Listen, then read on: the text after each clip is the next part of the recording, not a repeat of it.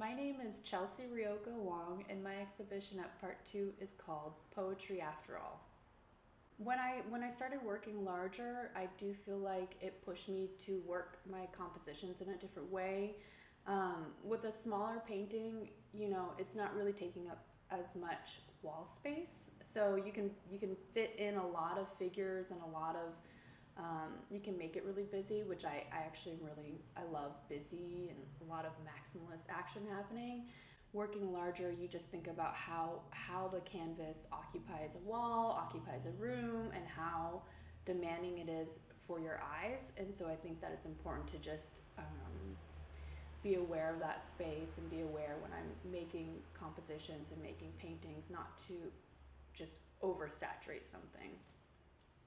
Somebody asked me last week if I felt like truth was really important in my work, and I actually told them that in my real life, truth is very important, but in my art, truth is not important at all, because I am an artist and it's my idea to kind of create this other world for people to escape in or for people to dream up.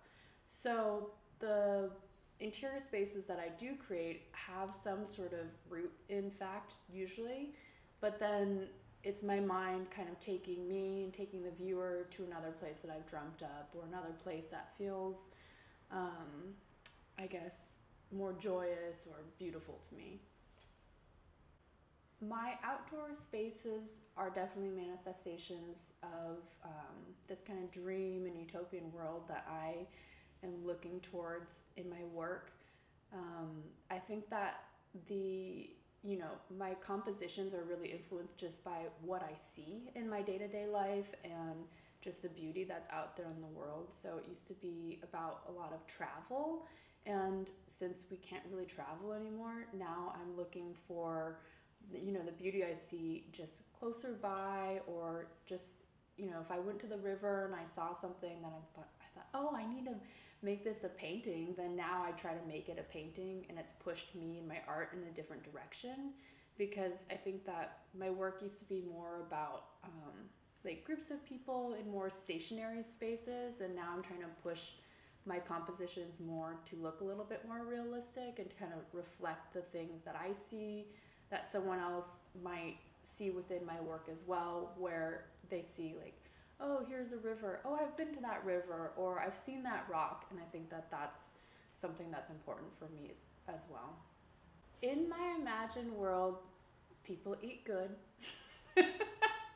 People enjoy themselves. People feel free to be who they want to be. There's a lot of diversity. Usually there's some sort of aspect of leisure or having a good time and just enjoying yourself, because I think that life is too short not to enjoy yourself, and oftentimes people don't get to do that enough. So in my paintings and these scenes that I create, people are always having a good time. They're always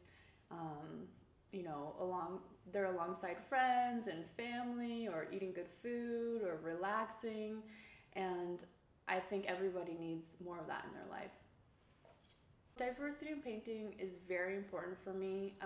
As an Asian American woman, I grew up not seeing a lot of Asian American women or Asian people in media, on TV, in magazines. So I felt like with me being an artist and image maker, it's really important for me to put out this imagery that I would want the world to see, right? We have capital as artists.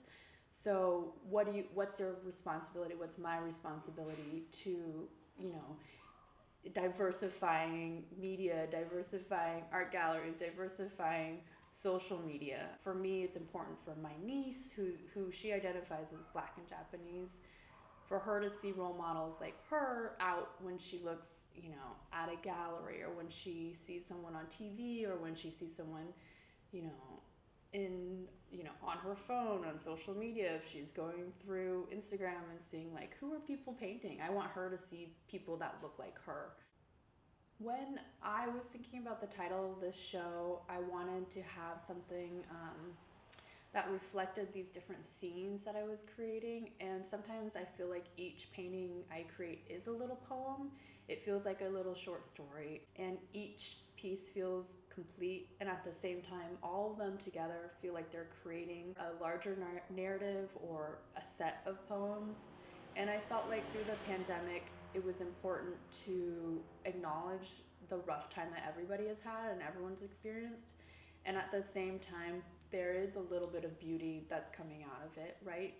These paintings, or my ability to just focus more on my art has been wonderful, or just whatever people have found through all this struggle.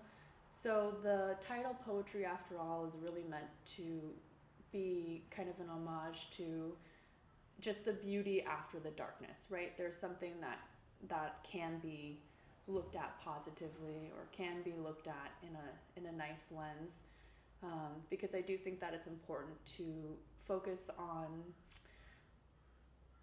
joy and optimism when we can.